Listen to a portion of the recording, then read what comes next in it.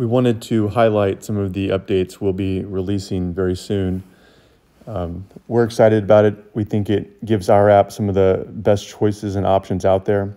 In addition to over 300 or 400 new individual workouts that we will be adding to the membership soon, we've also done some things like added introductory videos, you can see here at the top, to explain how to handle the workout and what to do.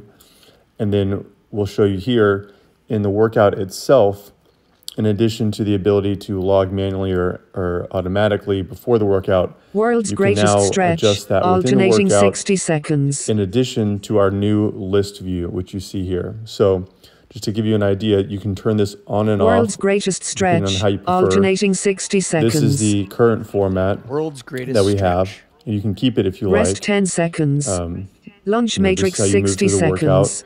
workout. Or Lunge we've added matrix a 60 list seconds. view, which lets you know what's coming within the workout.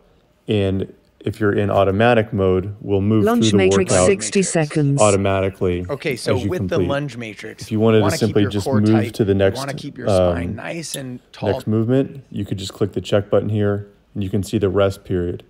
I'm going to go ahead and turn off the coaching audio, the tips there, just to make sure there's not any interference. Lunge matrix with arm driver But 60 what seconds. you can see here is it moves automatically to the top. It shows you the name of the workout, what you're going to be doing, and for how long.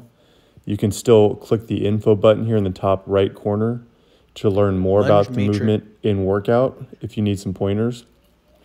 And you can just check the box. You'll notice on the rest section here, we've made the ability you can add more time if you want. If you want more rest, just press that plus button.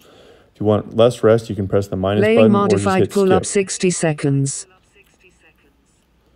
So this is the workout in automatic mode, which moves you through automatically, and you're not logging anything as you go.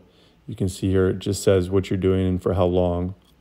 If you wanted to be in the manual mode where you're logging in your workouts, if you want to track, you can simply switch to that. Alternating example, cleans 30 seconds. You could start it here, and the video will not play in manual mode. The assumption here is you kind of know what you're doing and you just want to log the workout. But if you wanted a tutorial, you could just press play to see a tutorial of the movement.